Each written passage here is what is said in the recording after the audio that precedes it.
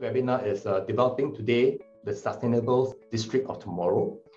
And we've invited a lineup of industry experts to discuss the green developments in Singapore, our sustainability effort, and their impact and a holistic approach to planning and building sustainable districts in densely populated cities like Singapore.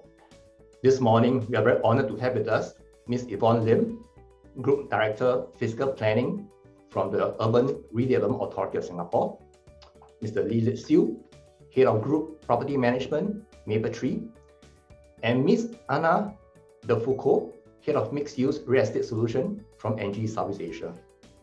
So in February this year, the Singapore government unveiled the Singapore Green Plan 2030, which is a whole nation movement to advance Singapore's national agenda on sustainable development. I think the first target is to green 80% of all buildings by 2030.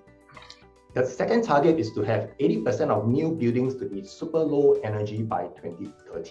And the third target is to have the best-in-class green building to see an 80% improvement in energy efficiency over the 2005 level. In a small city state like Singapore, can you share with us what is URA doing with regards to planning for sustainability?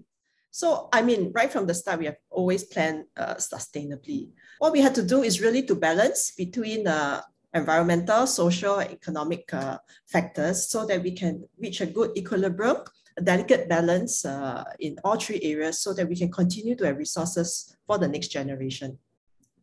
To see how we can together, from a regulatory point of view, request for these new standards, whether it's super low energy, in our future sale sites or in new developments that are coming up. And in one area is our new districts, for example, like Jurong District. And we need to work with private sector, like Lit Siew, our stakeholders, the public, to really together we can achieve this, not alone by the government. How can then we get all of our buildings, not just the new buildings up and coming, but also the existing building, and in particular the existing building, how do we then get them to that state where they are the new green mark ready? There is some pressure on the real estate industry as well because investors, and we rely a lot on investors and our tenants alike, especially MNCs, right? Then they will want to see how aligned are you? What is your commitment level? Region, we are working with multiple stakeholders. It can be cities, it can be government agencies, universities, airports, usually through tenders for the delegation of their concession, or more and more we engage with private real estate developers to jointly develop tailor-made solutions to make their area more attractive on the long term. We see the benefits of working together at three different stages of the project.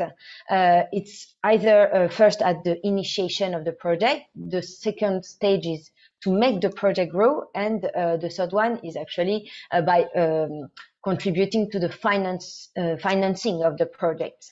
Well, for district cooling to work, we really need mixed use. You need to have a mix of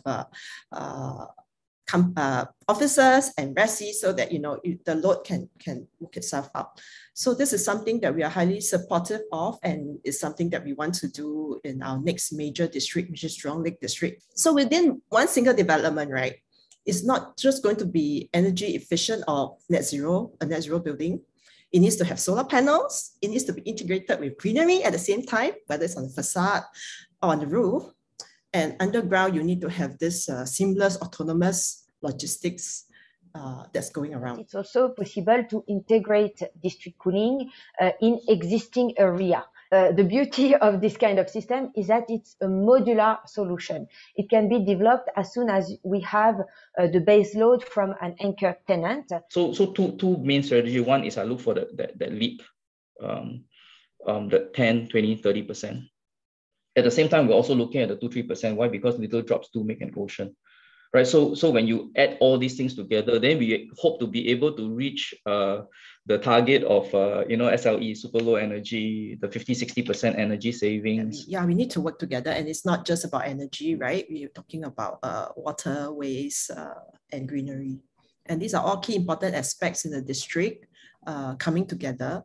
So in our long-term plan, which we are currently doing now, looking at the next 40 to 50 years, we are in the midst of doing stakeholder and public engagement. And we are talking to people about the future of living, the future of work, the future of our identity and heritage, and of course, the future of our sustainable environment. To develop sustainable solutions on the long term, integration is really needed to maximize the benefits of these initiatives, where government agencies, real estate developers, and solutions providers should work hand in hand to design a better solution. Find that common ground, as well as find the projects that we would like to collaborate and discuss how then can we move forward, and together with industry, solutions providers like ENGIE and others as well, so that there's this very tight ecosystem that we can develop to come up with these kind of solutions.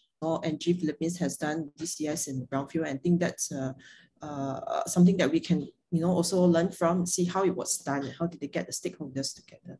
I think we are always learning, and we always and there's not much time left. I think we know the urgency, the sense of the need to really push ahead quite quickly, and we need to be innovative to do that. So I would like to call on all my partners, across the private sector and also the community to come alongside. I think we want to work together quickly and to put in place, the sustainable solutions we need to make Singapore green. Sustainable district developing one is definitely a journey. It's not something that can happen overnight, but it's a journey that we have to start today, and there's more urgency than ever to start it now. And I hear words like collaboration, partnership between public, private, and also the residents to make this happen. So I think what we do today, what we embark today, is going to be very, very important, very key, big steps towards meeting our goals set forth in the Green Plan 2030.